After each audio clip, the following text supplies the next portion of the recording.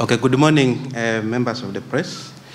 I'm here with me, a team from the county government of Mombasa. My name is Godfrey Nyongesa Nato. I'm the acting CEC for health services. And with me, I have the CEC for finance and economic planning. I have the chair of the county public service board with me. I have the acting county secretary with me. I have the CEO of the county public service board with me.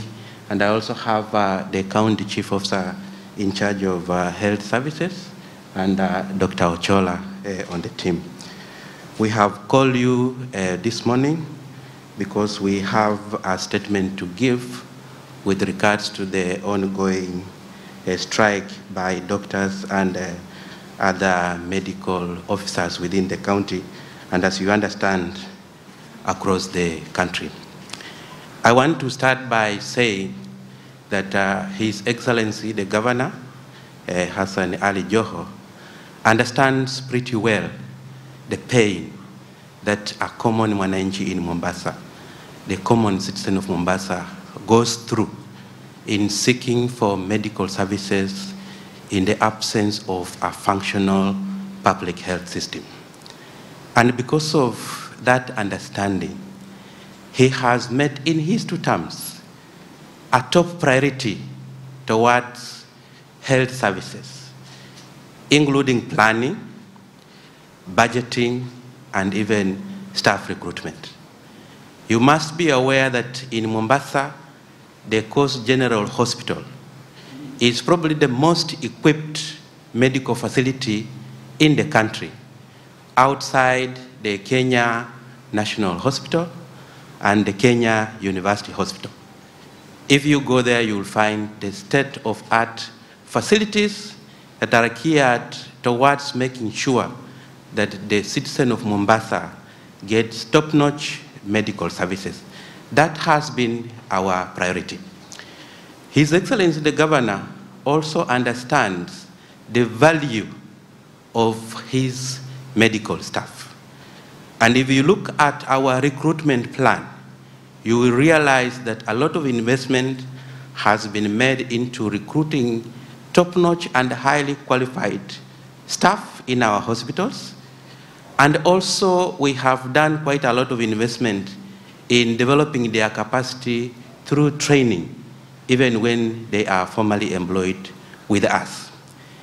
And so any allegation out there that says His Excellency the Governor is not responsive to the needs of the people, is not responsive to the needs of the medical officers that we have, those allegations do not sit on the foundations of truth. And that's why even when we engage with the doctors who are the medical officers who are our staff, we need to put the truth as it is on the table so that we don't confuse our people. I wish to respond to the issues that have made the doctors to be on strike. And as you must be aware that there was a return to formula framework that was signed, in which return to work of the doctors and other medical facility was given the topmost priority by the Ministry of Health and also by the county government of Mombasa. There were demands that were raised by the doctors and other medical officers within the county. And in the discussions that we have had, one of them very recent, we did narrow to 3 conditions that the doctors wanted us to address. And those 3 conditions were the issue of promotion of the doctors and other staff in the health services, the issue of statutory deductions, and finally, the issue of the medical cover. I wish to report to the people of Mombasa that up to now, a total of 135 medical officers have been promoted in line with an agreed formula, which we have agreed on how we will promote them going forward. And this agreed formula will guide us in not only the current promotional initiatives, but in future promotions, so that we don't have these issues recurring every now and then. On the issue of statutory deductions, we have also had very, very fruitful discussions with the doctors, and I'm very sure they understand the current constraints that we have in terms of money coming into the county. And in our discussion, we thought that we have explained our situation well and informed them that the issue of payment of statutory deductions is a priority to us, and we commit ourselves to settle all of them in the nearest possible time frame. Number three, the issue of the medical cover. I wish to inform the people of Mombasa and the public in general that all the staff of the county government of Mombasa, including the medical staff, are covered by a comprehensive super cover of the NHIF. And they have continued to enjoy the benefits that are within this framework with NHIF. The issue in our last discussion that was raised by the medical staff was that we include the staff who are on short contracts into the NHIF scheme. As we are aware, this was not the case before. And so in our discussions, we have taken that very, very seriously, and we have engaged with NHIF with the view of including this short-term staff into our comprehensive super cover of the NHIF. So as we speak, we are in the process of concluding this process of making sure that these staff are also enjoying the cover that others are enjoying within the NHIF framework.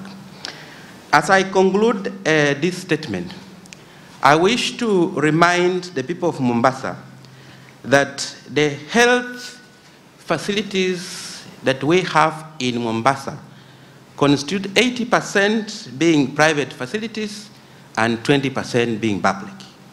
We have tried our level best to make sure that our public facilities are well equipped. If you go to all our sub-counties, you will find our level 2, level 3 medical facilities are well equipped to handle issues at that level.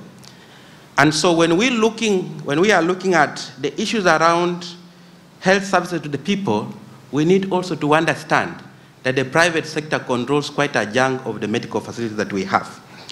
And so my plea to the doctors and other medical staff is that while we are in this negotiation, that they need to think about that common mwananchi, that mama mboga in Kongowea, that person who crosses the very every day, and when they are sick, they look for services in our public facilities because they can't afford services in the private sector. So as we engage to make sure that our work environment is good for us, it's important also to make that consideration and not subject the common mwananchi to the suffering that they don't deserve. If you are pursuing personal interest, it's important because all of us are in this thing together. We have a collective responsibility to make sure that the society is safe, to make sure that the society does not suffer from our want of making our work environment good. So that is my plea, and the return to work formula was very, very clear, that even as we engage in negotiation, which we are very open, and His Excellency the Governor has given us the mandate to negotiate for the benefit of the medical staff and also for the people. We pray and we ask the medical staff to consider that common mwananchi and return to work even as we continue negotiating.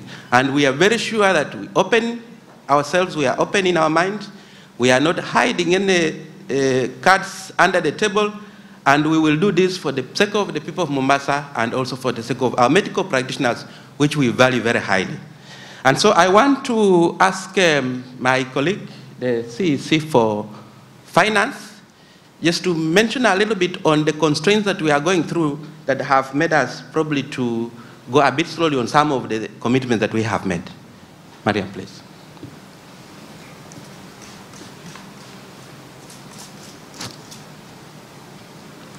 Yes. Good afternoon, everyone. Thank you very much, Waziri Nato, and it's really a pleasure to have you all here today. As Waziri has mentioned, there was a return to work formula that was signed on the 20th of October 2019 between the Kenya Medical Practitioners, that KMPDU, and the county government of Mombasa. The issues that were raised in that return to work formula were almost 20 issues. But with this current strike, we've managed to narrow down those key issues to 3 main priorities, which Waziri has already highlighted. And perhaps just to give you a slight background or as to reasons as to why these issues, which largely border around finances, have actually brought us to this kind of situation that we're experiencing today. One is, as you're all aware, because it has been out there in the public domain, the third generation formula, which actually dictates how much each county is going to get, does not favor the county government of Mombasa. Again, Mombasa County is a city county. The services that we provide to our wananchi cannot be compared to rural counties. And that is why a number of counties, most city counties, are actually suffering similar situations that we're experiencing in Mombasa. And as to that, there's a reason as to why these 5 city counties, that is Mombasa, Nairobi, Uasin Gishu, Kisumu, and Nakuru, came together in 2018 to form the city-county dialogue, where we share the issues and the challenges that we're experiencing as counties, and we are coming together to see how best we can be able to lobby to national government and other bodies so that the counties can either get additional money through the formula, or we can get a special grant so that we can be able to provide these specific services that we are giving to citizens and residents that are in city counties. But that really has not been fruitful, though I believe the discussions are still ongoing. Again, as you are fully aware right now, as the media, Mombasa County currently is receiving 7 billion in shareable revenue. Our wage bill is over 5 billion and growing as it is, because the health sector actually carries the biggest share in our budget. It is our topmost priority. And the kind of services that we are working towards providing in the health sector, already we are having a cath lab, we have the radiology department, which are all going to require human resource. That means our wage bill will be further growing. And if 5 billion goes towards our wage bill, 2 billion is what is remaining for the county to divide between operations and maintenance, and at the same time, development expenditure for the county. As you're all aware, the county has really struggled from 2018 due to the operationalization of the SGR, because predominantly Mombasa County, there are only 2 sectors that have been the main drivers of economy in the county, and that has been logistics and tourism. And both sectors have been severely hit from 2018. And that is why it has led to the county not collecting enough in its own source revenue, and it has really taken an effect in making sure that we provide our services to the residents of Mombasa. That is just one of the factors. The other factor, of course, is COVID-19, which came earlier in 2020, that is last year. It again adversely affected the businesses in Mombasa and generally the economy in Mombasa and all over the country and globally, where the whole world has actually been affected. And we were actually expecting that the national government will actually take cognizance of this and make sure that they revise the formula or ensure that at least counties like Mombasa receive additional money, because again, we were in the front in terms of counties that that were highly affected by COVID. Mombasa was actually a hotspot after Nairobi County. So these are just some of the few factors. Again, with the wage bill, of course, Mombasa County being a city county, a former municipality, we inherited a lot of staff from the former municipalities, which again has aggravated the growth of our wage bill. So these are just some of the constraints that we've been experiencing that has led to the delay in payment of statutory deductions, and also we've been experiencing some delays in our salaries. Though we, as a county, we have made strides and we've ensured that we've taken other measures to see how we can be able to cushion our staff in terms of getting their salaries on a monthly basis rather than waiting for monies from National Treasury. If you allow me, just to borrow what the governor of Kisumu County, Anyang' Nyong'o, His Excellency Anyang' Nyong'o, said yesterday, you know, there are no simple solution towards complex matters, and this indeed is a complex matter. And Mombasa County, again, being a responsive county, we've ensured that we've had several discussions with the doctors, and what we want to ensure is that we have a robust understanding between the doctors and the county government of Mombasa, so that we don't have an occurrence of such nature in the future. So other than that, I think we are now ready to take any questions from your side. Thank you. Just to comment on the issue of reinstatement. The dismissal didn't just start, or we just didn't wake up to see a dismissal or somebody being dismissed. This process started some couple of months ago, sometimes in November. We signed a return to work formula on the 2nd of October. And one of the issues, or one of what has been driven to, is actually the issue of promotions, the statutory deduction, and the NHIF super cover. However, we have been engaged the doctors in a lot of instances, especially on the same, because in the process of implementing the return to work formula, we experienced some challenges because of the job groups and all. It's not that the promotions have not been made. The promotions have started. But this is an ongoing process. The issue of reinstatement is not because before the dismissal, they were given show cause letters, and after the show cause letters, they were called for hearing, but the doctors never showed up. After that, that's when now we took the decision to do that. So even the issue of reinstatement, I don't think the county has a challenge with that. The fact that we are committed to the doctors, we are committed as well to the citizenry of Mombasa, because the person who is actually suffering is the local Mwananchi. So basically, the restatement, it has also a process which we have to go within the law, and then eventually we are still negotiating with the doctors, and then after that, we will advise. Thank you. Thank you very much. I'll respond to the question on statutory deductions. What I want to make clear, statutory deductions are not only for doctors. Remember, statutory deductions are for the entire staff of the county government of Mombasa. They're not only for the doctors. That is what we are behind with. And the discussions and dialogue we've been having with doctors and other unions, we've already explained to them, and we've given our commitment that statutory deductions and the welfare of the staff of the county is topmost priority for management. And we are striving to ensure that we clear the statutory deductions within the shortest time possible.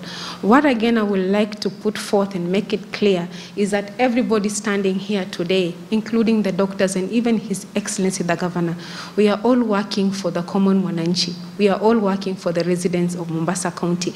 The tariffs, the fees and charges at public hospitals are subsidized, and the common Mwananchi is the one suffering today, because they cannot get those services from public hospital, and they cannot access the service from private hospitals. It's something that we all need to ponder about. Thank you.